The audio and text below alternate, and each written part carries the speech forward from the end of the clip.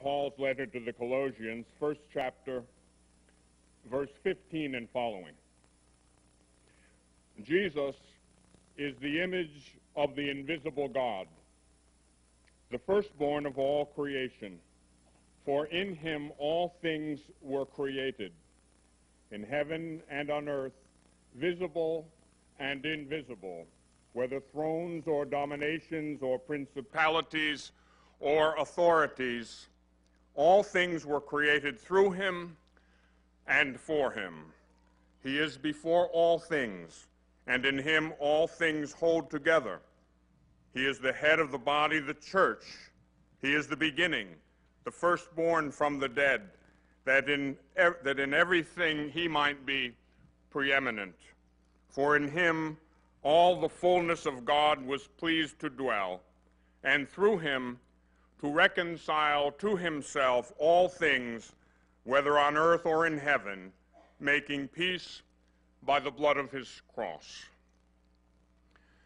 In this little series, Immortal Combat Spiritual Warfare, I don't want you to forget where we're beginning. We're beginning with Jesus Christ.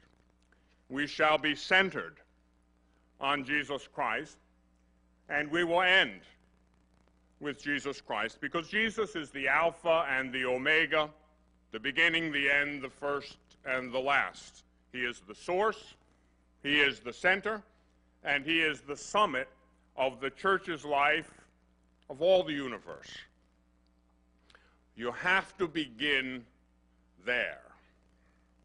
Having done so, I'll make a statement which I've made many times before. A number of you, no doubt, have heard me say it. At the end, when the dust settles, and the smoke and noise of battle is blown away, and time gives way to eternity, you and I are going to be one of two things: a winner or a loser, heaven or hell. And it's that simple. That is in your face truth, and there's no getting around it. Now today there are people who don't like that. That offends them, that disturbs them. Good. Needs to disturb a lot of people. It is a disturbing reality. Some people say, I don't believe that. Doesn't change it one bit. Some people say, well, that my opinion is something other than that. Fine. You're entitled to your opinion, but your opinion is erroneous if you don't believe that fundamental fact. At the end, forever, you and I will be in heaven or hell, period. Purgatory, relatively brief stop on the way to heaven. Purgatory, which is a doctrine of the faith, is temporary. Final purification. Everybody goes to heaven. You've made it. You get to purgatory, you're home free. Really? Well, maybe I shouldn't say free. It will cost you. But at least you're going to make it. St. Paul makes it very clear that we are at war. You could say that this passage of Scripture, Ephesians 6, verse 10 or so and following, could be the theme for this mini-series. St. Paul says to every one of us individually, finally, be strong in the Lord and in the strength of his might. Put on the whole armor of God, that you may be able to stand against the wiles of the devil. For we are not contending against flesh and blood, but against principalities and powers, against the world rulers of this present darkness, against the spiritual hosts of wickedness in the heavenly places. Therefore, put on the whole armor of God. I'll come back to that passage from St. Paul from time to time, but it is very, very clear that the Bible tells us, sacred tradition tells us, magisterial teaching tells us we are at war. A great many people don't believe it, don't know it, don't care. Now, I'm going to tell you right now that this is not going to be your average conference or retreat. I have never done this particular series before. We're doing it here for the first time.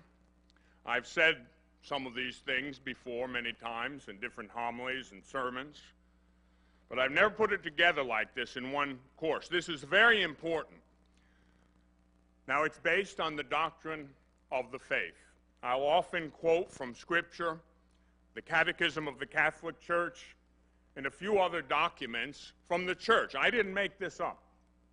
This is the Church's teaching. Now, some of what I say will be drawn directly from my own personal experience. I'll try to tell you when that's the case. You don't have to believe my personal experience. That part is my opinion based on my personal experience. In the last 10 years of ministry as a priest, in that relatively brief period, I've preached in almost all the 50 states and 6 foreign countries. I've seen quite a bit in that period of time, and I'll try to share with you some of the fruits of that experience. One of the greatest crises that we have at this time in history could be called a crisis of reality. We have a crisis of reality. You know how the news, they sometimes have a thing they say, reality check? You know, and then they tell you about something that's going on. Well, I'm going to tell you, we need a real reality check. A lot of people are out of touch with reality. God, by definition, is the pure and absolute reality. God is. I am who am, God said to Moses. God is the absolutely, perfectly real. God's very essence is to exist. A lot of people are out of touch with reality because a lot of people are out of touch with God and all things as they relate to God. Do you know what a good working definition of insanity is? To be out of touch with reality. We live in a relatively insane generation. Out of touch with God, out of touch with reality. I'm going to speak to you about this, as I call it, immortal combat. I didn't really make up this concept of spiritual warfare. You know that. You've heard it before. You heard it right from St. Paul in his letter to the Ephesians. In this, I have to presume certain fundamental facts. The older I get, the less time I have for fooling around. I mean, I just don't have any time to waste engaged in arguments with anybody.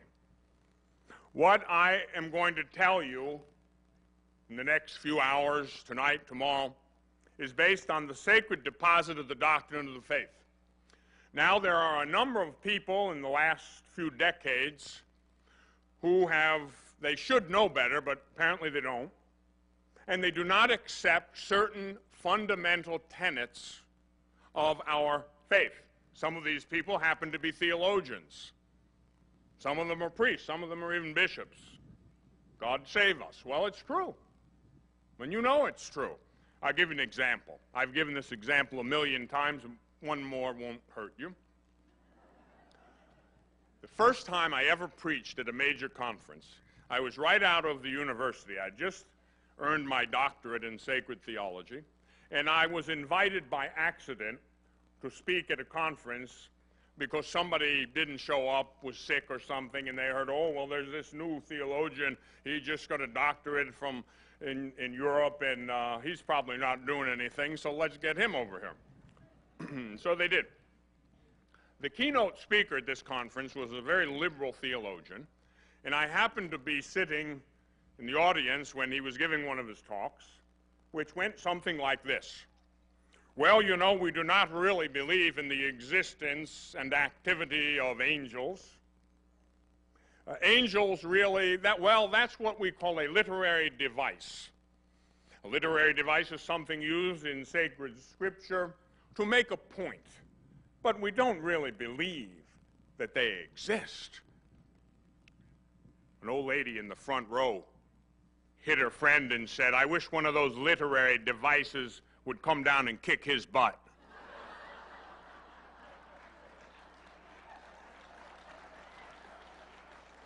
He went on, and we don't really believe in the devil. The devil is merely a figment of a medieval imagination. And we don't believe in purgatory, and we certainly don't believe in hell, because after all, a good God could never have a hell. On and on he went. Finally, he finished, and wouldn't you know it, he sat down right next to the old lady.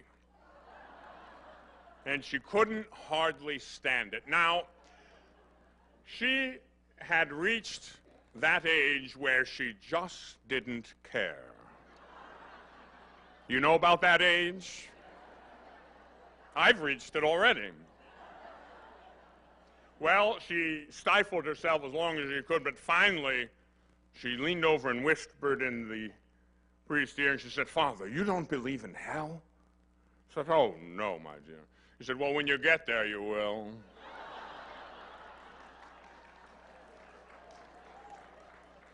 Well,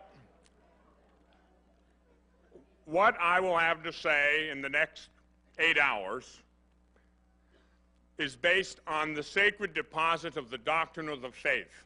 Now, I do not have time to set about proving all of the basic premises which my talk is based on. I assume you believe that there's such a thing as an angel.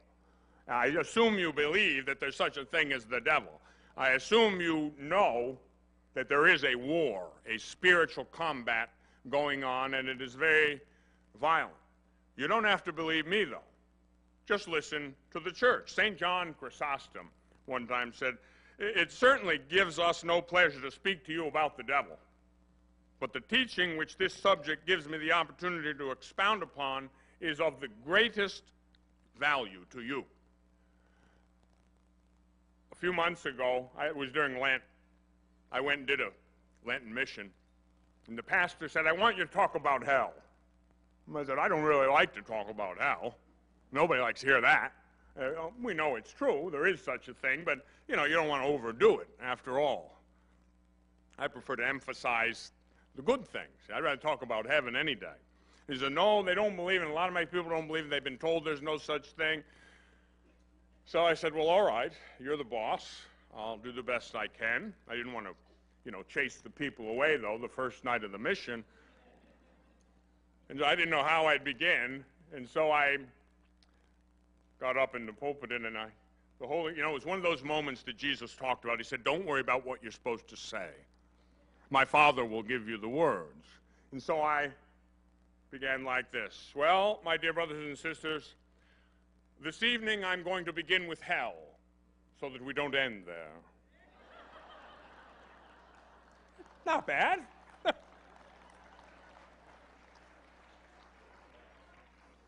There is a lot of present-day scorn, intellectual pride, concerning the truth, the reality of this spiritual combat. The Sacred Congregation for the Doctrine of the Faith at one point commissioned an expert theologian to prepare a study on, of all things, Christian faith and demonology. You know what demonology is? It's that branch of theology which deals with the demonic, with the devil. Now the congregation, this is the Sacred Congregation for the Doctrine of the Faith. That is the branch of the Roman Curia that deals with the doctrine of the faith, the teaching of the church. They strongly recommend it as a sure foundation for the reaffirmation of the magisterium's teaching on this subject. the document says, in fact, it would be an unfortunate error to act as if history had already been accomplished and the redemption had obtained all its effects without there being any further need to conduct the combat spoken of by the New Testament and the masters of the spiritual life. There is a combat. There is a battle. This is the war to end all wars. It wasn't World War I, and it wasn't World War II. What I'm going to talk about here, this is indeed the war to end all wars. My grandfather went off to World War I. My father went off to World War II. Some of my uncles went off to Korea, my generation, Vietnam. We always have a convenient war. In a war, if you are wounded in battle, that can be serious. It can change your life. You could even be killed in combat. But this combat, you get killed in this combat, it's permanent. The eternal consequences of this immortal combat. You and I, in Christ, are called to be warriors. Now you say, I don't much feel like a warrior. Matter of fact, I'm 87 years old. And I can barely get out of bed in the morning. Oh, you're just in the right place. You're in the power seat. You've got big weapons at your command. It's called the cross. And that's where all the power is. A lot of times people, as they get older, they think that their usefulness, and the world promotes this, they think their usefulness is diminishing. If you had eyes to see reality as it is, you would see that your usefulness is coming to fullness. I don't remember very many lines from my doctoral thesis, but the one I always remember is, to be placed on the cross in Christ is to be set at the pinnacle of human possibilities. Why? For the very simple reason that no greater love hath a man, but that he lay down his life for his friends. Power of the cross. The seventh of these lectures will be on the cross as a weapon. Let me just give you a little recap. You probably saw it in your folder or the schedule. The reality of this spiritual combat. That's what I'm talking about this hour. After that, healing and deliverance. Then humility. That's a spiritual nuclear weapon. I'll talk to you about that. Then the role of the sacramentals, and after that, the role of the sacraments. After that, our allies, the angels, saints, and souls in purgatory. And the final talk, the power of the cross of Christ. And then we'll have an hour of question and answer. What I'd like to have you do is, as you go through this series of lectures with me, I want you to write down any questions you might have. You know, start this evening, write it down on a piece of paper, make it short, and keep it to the point. Don't ask me what I had for breakfast on the airplane this morning. Don't ask me how the weather is in California. Ask your questions on this subject matter. And I'll go through the questions, and I'll attempt to answer as many as I can in that hour. A question is not a sign of ignorance. A question is a sign of intelligence. You want to know something, and that's something very, very intelligent. So don't be afraid to write down a few questions. All right. This war is absolutely real. The Catechism of the Catholic Church tells us man's life is a hard battle. Let me read to you from paragraph 407 of the Catechism of the Catholic Church. The doctrine of original sin, closely connected with that of redemption by Christ, provides lucid discernment of man's situation and activity in the world. By our first parent sin, the devil has acquired a certain domination over man, even though man remains free. Original sin entails, quote, captivity under the power of him who thenceforth had the power of death, that is, the devil. That comes right from the Council of Trent. Ignorance of the fact that man has a wounded nature inclined to evil gives rise to serious errors in the areas of education, politics, social action, and morals. The dramatic situation of the whole world, which is in the power of the evil one, and that quotes Scripture directly, right from first letter of John, first letter of Peter. This dramatic situation of the whole world, which is in the power of the evil one, makes man's life a battle. The words of the church, right out of the Catechism. The whole of man's history has been the story of dour combat with the powers of evil, stretching, so our Lord tells us, from the very dawn of history until the last day. Finding himself in the midst of the battlefield, man has to struggle to do what is right, and it is at great cost to himself, and aided by God's grace, that he succeeds in achieving his own inner integrity. And so you see the reality of this spiritual combat, this immortal combat. The words of the church, and they are the teaching words of fathers, doctors, and saints. Nothing new. Now, I'm going to try to give you an overview here. Now, let me just stop for a moment. This is not rocket science. In case you think that you might have a hard time grasping this, forget that right now. This is not rocket science. Everybody here can understand this without any problem. Children can understand the basics of this.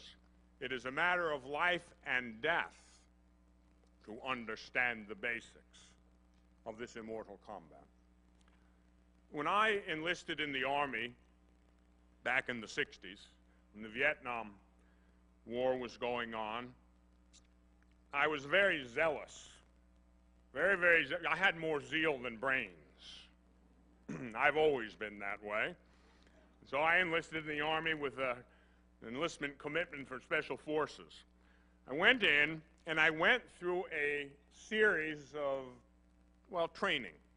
You know, you go to basic training, you go to advanced infantry training, maybe you go to jump school, you go to Special Forces school, you go to jungle warfare school, all kinds of training.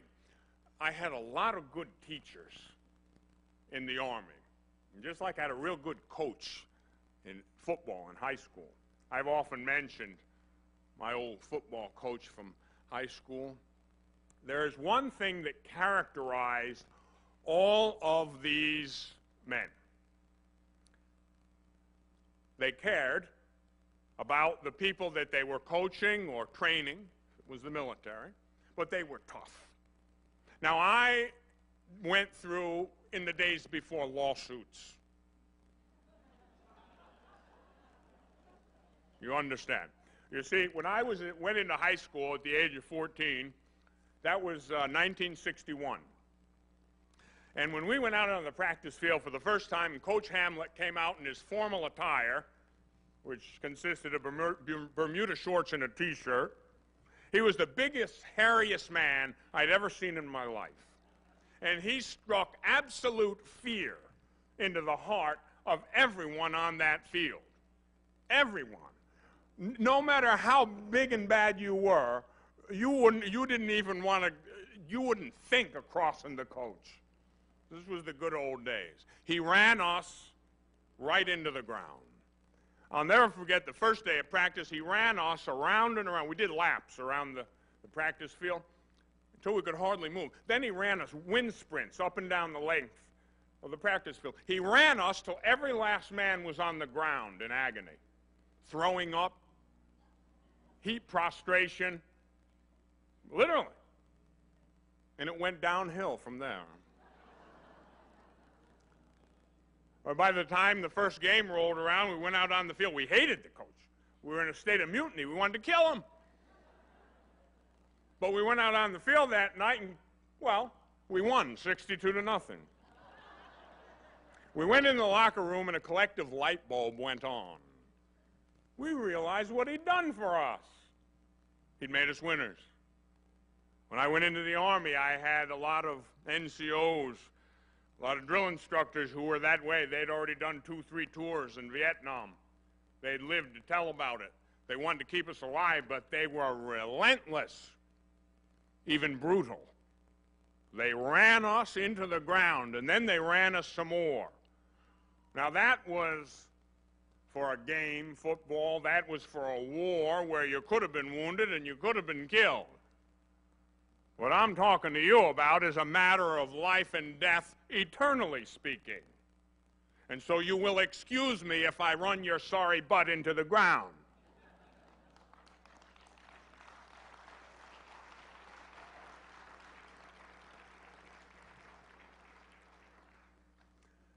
I'll give you an overview of this battle. In the beginning, God created all that is. He called everything into being out of nothing. How did he do it? By willing it.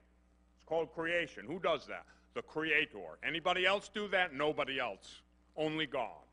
Only God is the Creator. Everything else is creation. And he brings it into being out of nothing. God does not require pre-existent matter to create. By definition, that's what creation is, to bring into being out of nothing, ex nihilo, out of nothing, as the Latin has it. And so God creates everything in the beginning. You know the creation account. That's the book of Genesis, the first book in the Bible, Genesis, first chapter and second chapter, creation. When he finished, God proclaimed it good. Very good. Creation has to be good. It comes from the one who is goodness itself. Then the third chapter of Genesis. The serpent, the most subtle, it says. It says in Scripture, the most subtle of the creatures the Lord God had created. I often think of that when some of the more liberal of the brethren talk about nuancing, the nuances of the faith, the subtleties of the faith. I remember who it was who was the most subtle of all the creatures the Lord God had created, the devil. And the devil says to Eve, the mother of all the living, our first parent, Adam and Eve, so did the serpent says, so did God tell you you cannot partake of the trees in the garden? And Eve said, no. God said we may partake of all the trees in the garden. Human freedom is very broad. However, God said we may not partake of the tree in the center of the garden or even touch it lest we die. Human freedom has limits, and those limits are laid down by God. St. Thomas Aquinas tells us that the original sin was pride. Eve looked at this. The devil said, oh, you don't believe God. Listen, he just doesn't want you to be like him. He knows if you partake of that forbidden fruit, from that tree of the knowledge of good and evil, it was called. He knows you'll become like gods, knowing good and evil subjectively and arbitrarily. Eve saw that it looked good, and so she was moved by pride. I can be like God.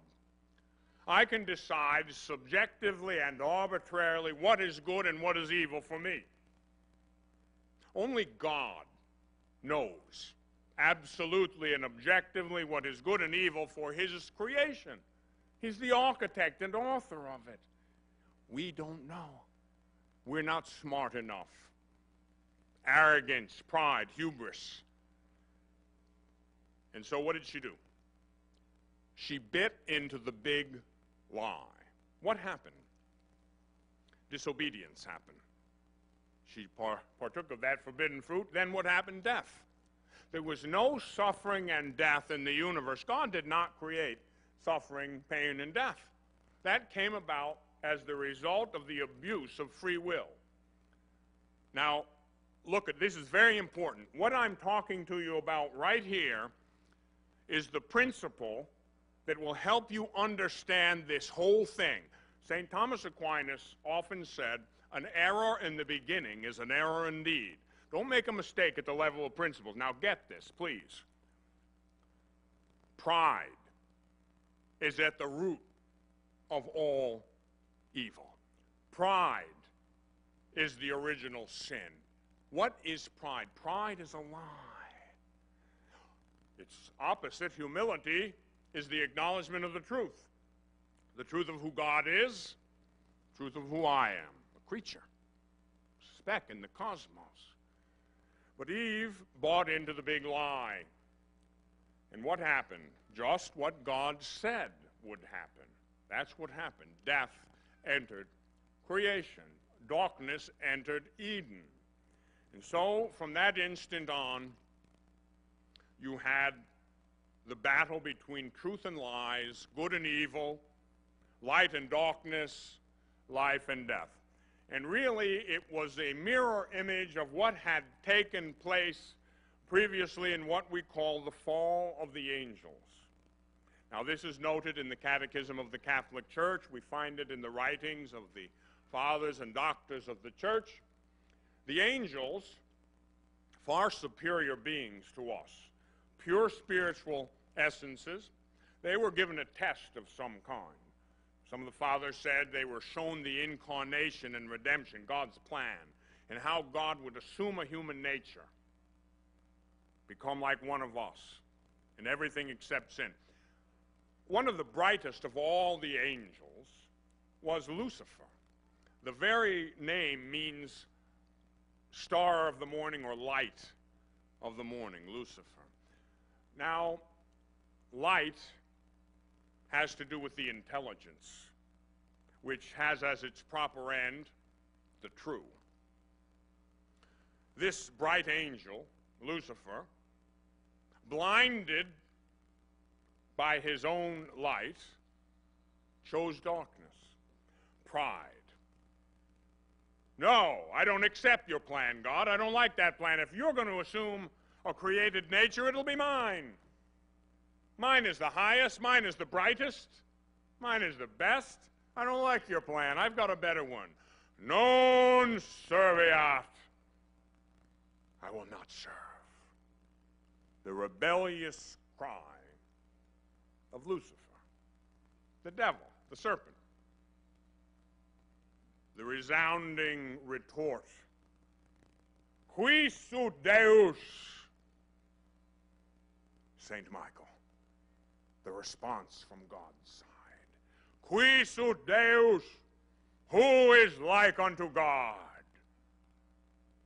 And the battle was on. And you see from the very beginning, the fall of the angels, it was pride, disobedience, death.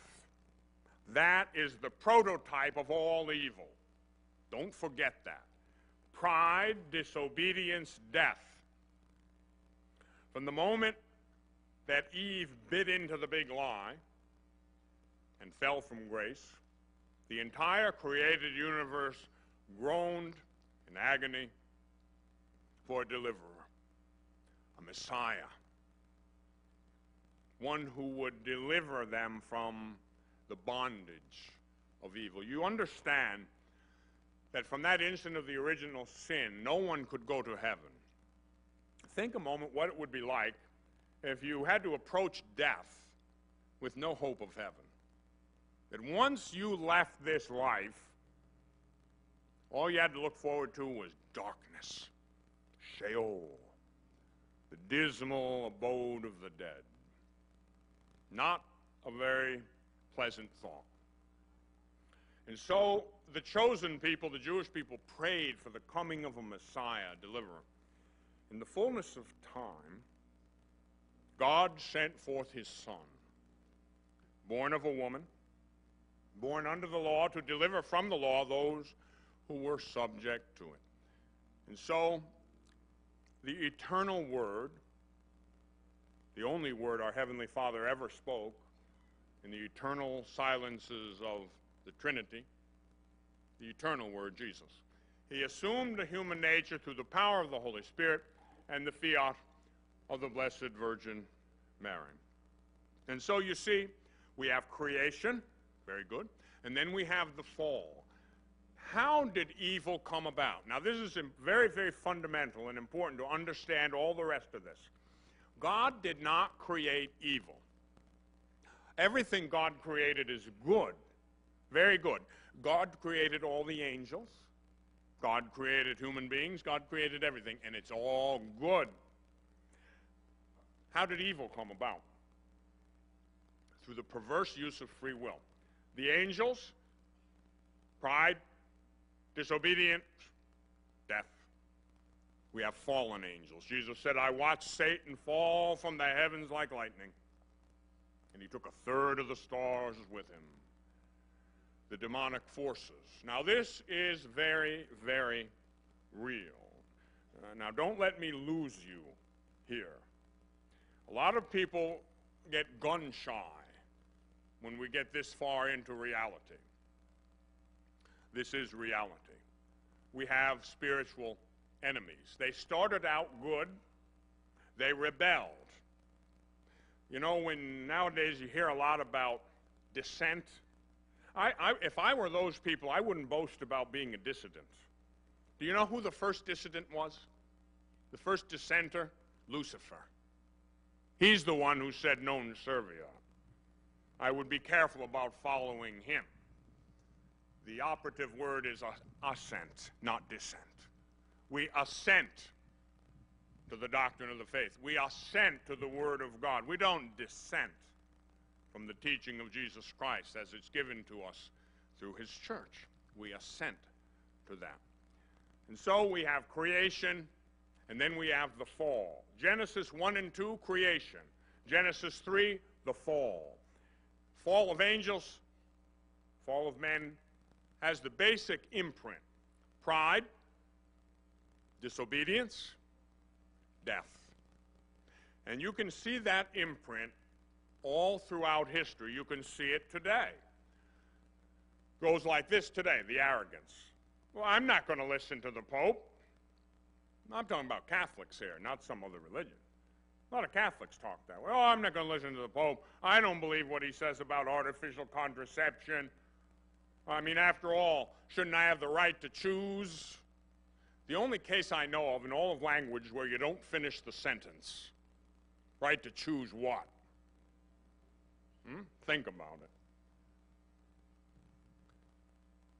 That imprint, that prototype of sin. All right. The incarnation. The Word becomes flesh and dwells among us. Now, the problem at its root is pride. What is the offset? Humility. The offset is humility. That's why one of the lectures I'm going to be giving, the third one in this series, is on humility. An awesome weapon in this immortal combat. Something that you have to know about, something that we have to live. Easy to know, not so easy to do. I've often reflected that I know more than enough to be a canonized saint. Unfortunately, no saint was ever canonized for what he knew, only for what he did. Right? Heroic virtue. That's not so easy. All right. The incarnation, the eternal Word, the second person of the Blessed Trinity, assumes a human nature. He assumes a human nature, becomes like one of us. What did he do with that human nature? He took it to a cross. He suffered, he died, and he rose on the third day. Dying, he destroyed our death. Rising, he restored our life. That is the essence of this combat. It is in Jesus Christ that we have victory. Now, many people today make a terrible, terrible fundamental error. Now, they know that we have the victory in Jesus. They know that very well, and we do. Often when I become discouraged, my good Catholic mother will pick up a Bible and say, "Oh, my priest, my theologian's son, don't we know the last chapter? We won, didn't we?" That's right. We did. So Jesus wins definitively. He wins the battle. Jesus wins the war through his passion, death, and resurrection. And so we may say, well, so what's the big deal? The big deal is this. You have to accept the victory. You have to enter into it and make it present in your own life. It is entirely possible for you and I to lose. How do you lose? You don't accept the victory. What's that called? That is called sin, S-I-N. That is real.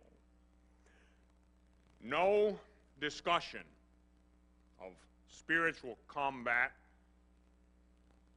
can be made without reference to sin. I remember once, one of the first Lenten missions I ever did, I went to a parish, maybe my second year ordained, and the pastor was a nice man, and he said, "Now, Father, look, I know this is a Lenten mission, but I have good people. Please don't talk about sin." I said, "What?" I said, "I don't know how not to talk about sin in a Lenten mission. After all, I thought Our Lady was the only one immaculately conceived.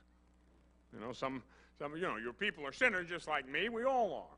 Sin is real.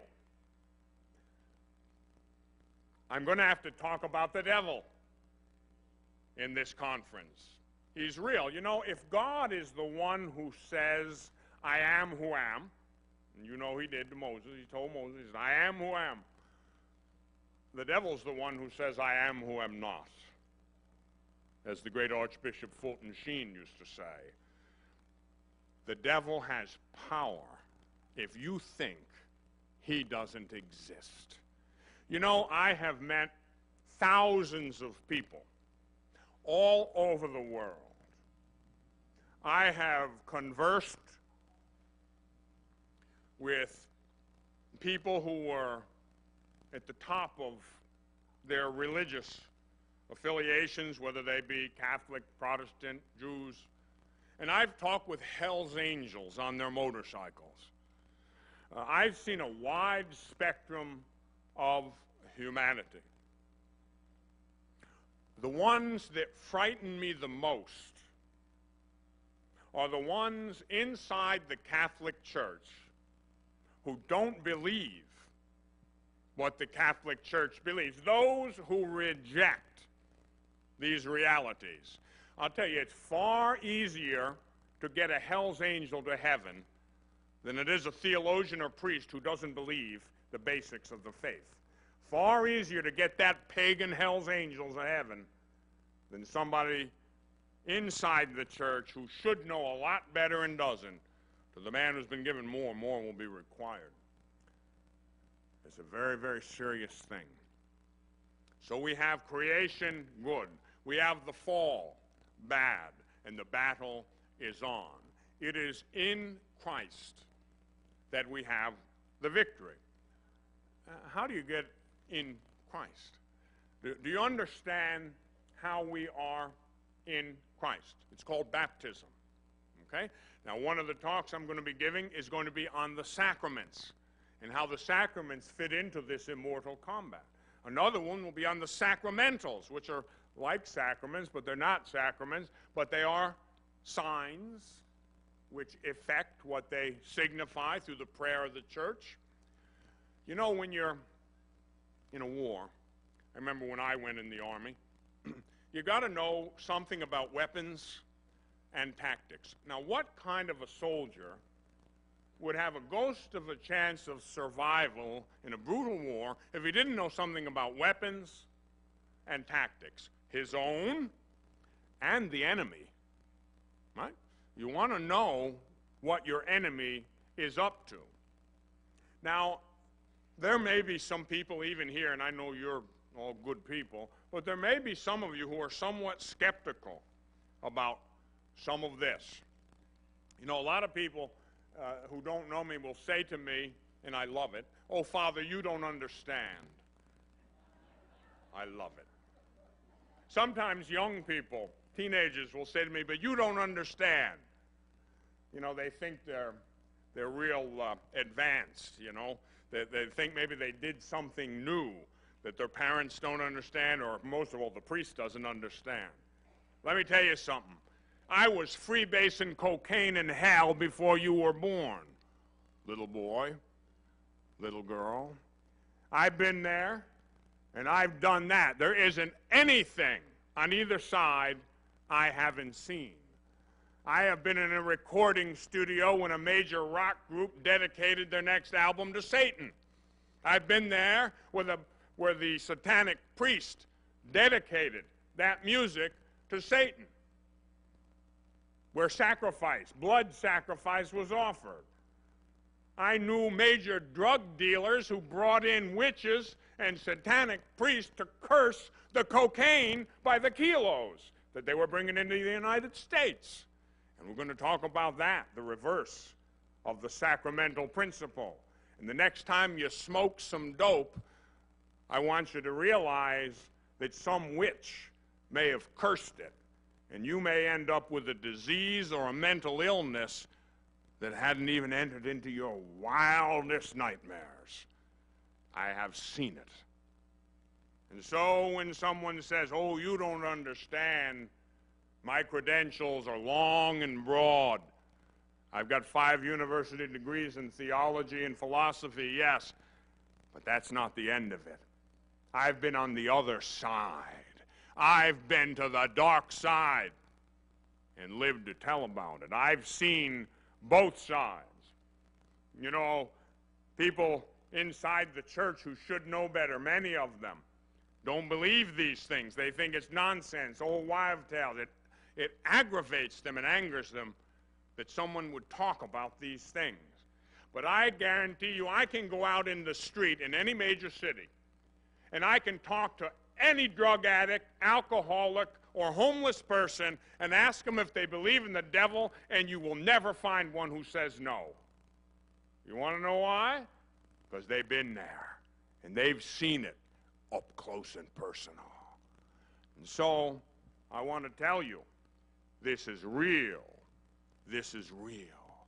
This is a dose of reality that a lot of people just don't have the stomach for.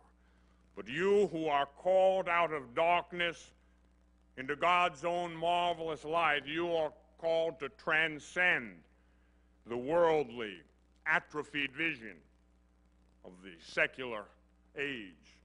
You're called to be spiritual warriors, prayer warriors, those who will go into battle interceding for others.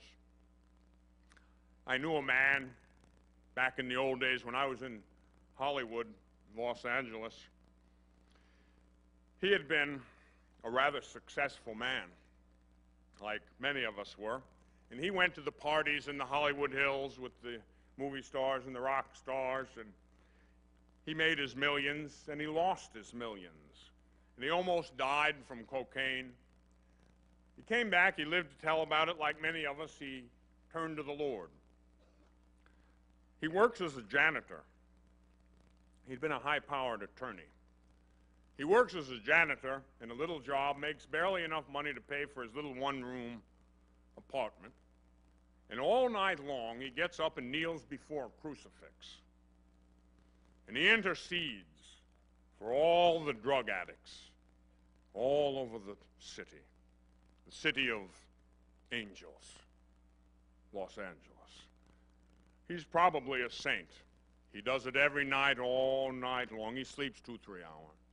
Then he goes and sweeps floors and cleans toilets. But all night long, he prays the rosary, and he refuses to forget those he left behind in the streets. Someday he will be revealed as a great cosmic warrior. Every one of us is called to take our place on the battle line. Every one of us has a unique, precious, unrepeatable role to play To the degree you correspond to that grace, souls will be saved.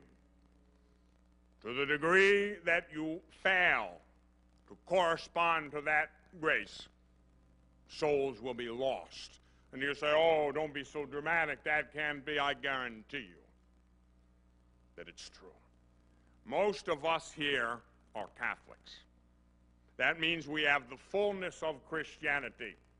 That means we have 7 sacraments, not just 2. 5 require a valid priesthood. We have all 7. You've been given the fullness of divine revelation. We have been given more, and more is required of us.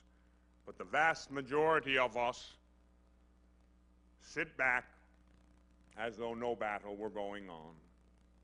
We take our ease.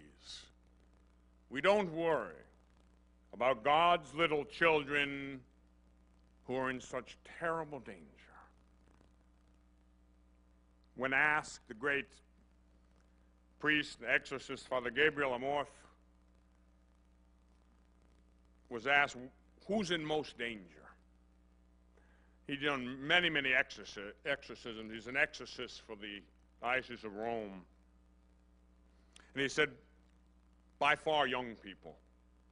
The young are in the greatest danger, by far greater danger than anyone else, any other category of persons. And when you think about it, it has to be true. When I think back to my youth, when the things I did in my teens and my 20s, unbelievable that I lived through it. I mean, it's just absolutely unbelievable. A lot of us lived through a lot of things. I mean, that I didn't end up in the bottom of hell long ago is a miracle. Every once in a while I'll talk about the rosary, and I will this weekend. Somebody will say, oh, that's an old lady's prayer. I said, let me tell you something. If it weren't for those old ladies, I'd already be in hell. Those old ladies pave heaven. So keep on praying. Men, too. Powerful. Rosary. So, creation, very good. The fall. What was the fall? Pride, disobedience, death. That is the prototype. That's how evil ended creation. Then the incarnation. The eternal Word assumed a human nature. Divinity and humanity were joined together through what we call the hypostatic union. God and man became one in the person of Jesus, the Savior. And then Jesus, having assumed that human nature, he took it to a cross. He suffered, he died, and he rose on the 3rd day. Why? To save us. The greatest hero who ever lived is Jesus Christ. He is a warrior. He is a warrior. You and I are called to follow him. And you cannot follow Christ without going to battle. And so, creation, the fall, the incarnation, redemption, and I will say now, and I hope you can grasp this, what we're talking about is man's participation in each of those categories. Creation, the fall, the incarnation, redemption. Each one of us participates in all those mysteries. To the degree that we are conformed to Jesus Christ, we will be effective in this immortal combat. And realize more than anything else that you are important, that you play an essential life and death role, that you are contributing to the salvation of your brothers and sisters. And one day, having fought the good fight, you're going to stand before God and before a host of souls, and they are going to thank you for your fidelity. They are going to thank you for remaining faithful, for fighting the good fight of prayer, of penance, of virtue. Because the grace which we bring down through those means liberates souls and bring them rejoicing to our Father's house. We'll take a break, and then we'll come back for the next talk, which is going to be on healing and deliverance. If I had it to do over, I might put that later on in the series, but bring your seatbelt and fasten.